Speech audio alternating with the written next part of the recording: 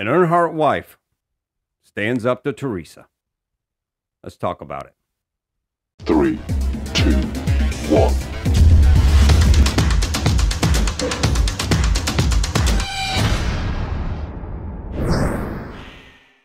What's up, everyone? Hope everybody out there is off to an amazing week. Now, I'm sure by now, everybody out there has heard the news about Teresa Earnhardt wanting to convert some of the property that Dale Earnhardt had accumulated over the years and turning into an industrial park. I'm going to give you an update today on some of the things that are happening with this, and one of the Earnhardt women who said, hell no, Teresa, we ain't doing this. Now, also going to talk about some of the other things that have happened in the past between Teresa and the Earnhardt guys that led up to some of this animosity right here. But first off, I just want to start out with talking about this property right here because it's a beautiful place. I was just going by there the other day and by DEI, and it just, every time I go out there, I love it. It just speaks of an amazing place that's kind of just in the middle of nowhere, and it needs to stay that way.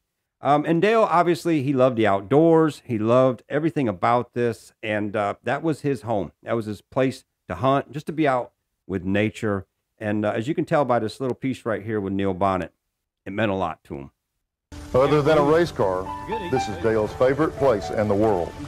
It's a 300-acre farm, and he built this fish pond, and he's having a new log home built.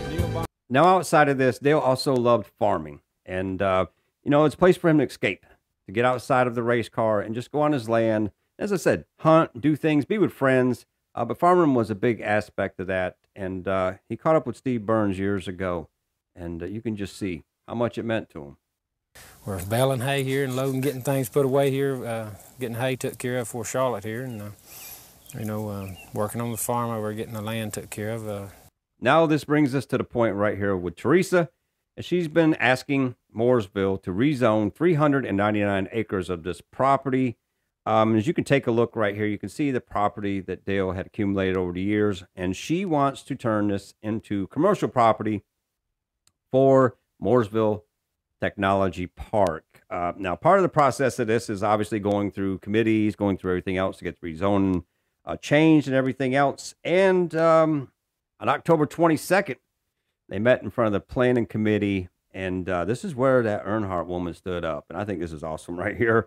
Pretty interesting, but Teresa wasn't there. She sent Dan Brewer, project engineer of this, to speak in her behalf, and he was met with 200 of the neighbors of the property there who were not too keen on what was going on with this. And it was a board member, Sean Hooper, who made the motion against this to allow it to happen. And through the evening, 13 different people got up to speak on this. One actually announced to the crowd, anybody that's against this, please stand up. And the entire room stood up. So very much everybody against this.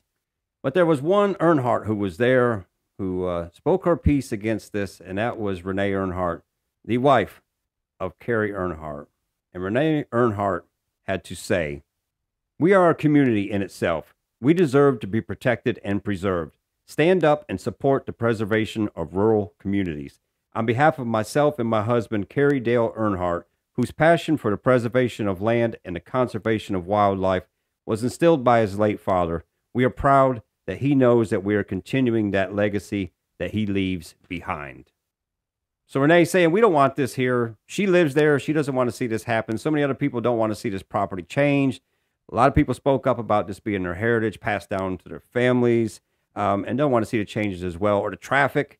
And the committee, they voted unanimously 8-0 to deny this right here.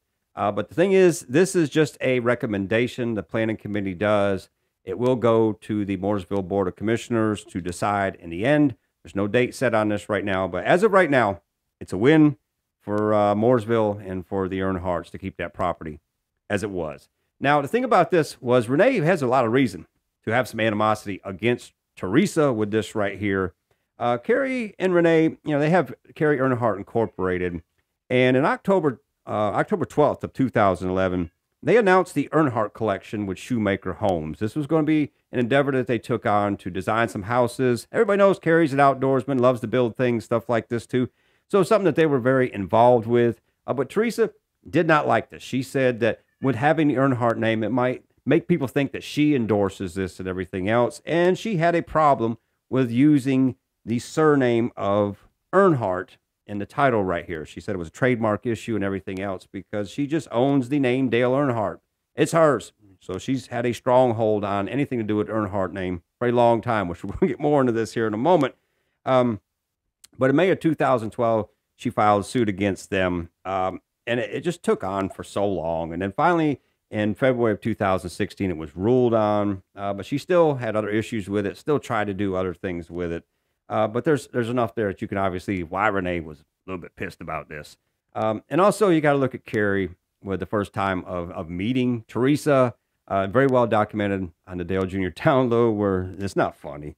But Carrie showed up at Dale's house for the first time, meeting Teresa, and she said, "Oh, hey," and slammed the door in his face and walked away. So obviously, there's some things right there that people aren't getting Christmas cards, I bet, anyways. But now let's move over to Dale Jr. with Teresa situation here, because this also goes back to Dale Jr. as well in many ways. And we all know that the situation with Dale Jr., following his father's passing, would go into Hendrick and everything else. She didn't want him to get a part ownership of DEI or anything like that. But it also goes back to when Dale Jr. started Junior Motorsports. When him and Kelly started this right here, it had to be called JR Motorsports because Dale Jr. did not own his own name. Obviously, you know who did. So it had to be JR Motorsports as, you know, again, who owned it. Now, luckily enough, in 2006, Junior was able to retain the rights to his own name, which seems so damn weird to me, how that even plays into everything. But then there was all the questions about the 8 and everything. And obviously we know now that Dale Jr. has retained the 8 back. But there was interesting things with this because outside of this, when Dale Jr. went to retire, Budweiser wanted to do a tribute commercial to him. And in this, there was no 8. There was no DEI signatures to anything in this. And everybody thought again then that this was obviously Teresa playing a part in this. But it's very interesting because Dale Jr. Went on to say that he was kind of happy in some ways with Teresa having the 8. And this is what Dale Jr. had to say. "One of the things that I really appreciate about Teresa, as long as she has had the 8, I was very happy that it was in a safe place. I knew that it was always going to be fine. But if she doesn't want to pay for the trademark anymore, I'm like, we better get that because I want it safe. And when we thought about doing something with it, we were like, well, Kelly, I don't want to make merch. But if we raced a car, then I would feel comfortable with the merch." So right there, cool things happening because obviously Dale Jr. did get the 8. Budweiser's back on the car. Going to be out there doing some late model racing. I'm sure there's going to be some cool ass merch coming with this. But it's just very interesting, again, how all these little pieces played into everything and how so much legal part of this is happening. But I'm going to say this much right here. I love the Earnhardt guys. I've never met Teresa in my life. The rest of the Earnhardts, absolutely. I've worked with Junior in the past. I mean, it's just so many things that they're just the great people.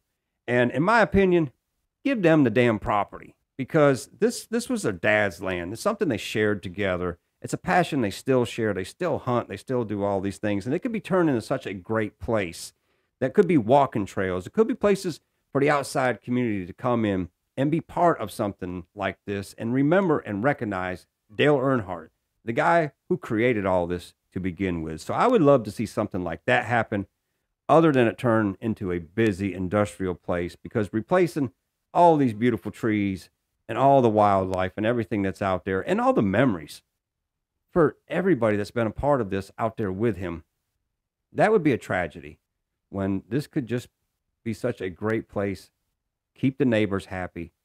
Let's keep this little part of Mooresville what it's always been. But anyways, hope you enjoyed this episode. Give it a like. Definitely throw your comments down below because this is just a pretty cool story. And man, I hope in the end that that the good wins out in this situation. But anyways, once again, hope you're off to a great week. And as always, we'll see you at the checkered flag.